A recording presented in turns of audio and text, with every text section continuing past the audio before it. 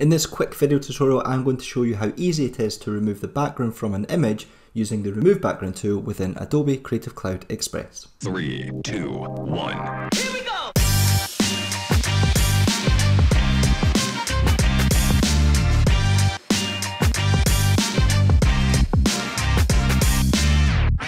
So on screen I have logged into my Adobe CC Express account. I'm on the home page and you'll see we have the Remove Background option here under the Quick Action section within Popular, and also if you go into Image you'll see we also have the Remove Background option here. The other way to get into this is to go to the plus button at the top, and then you will see within Quick Actions we have Remove Background.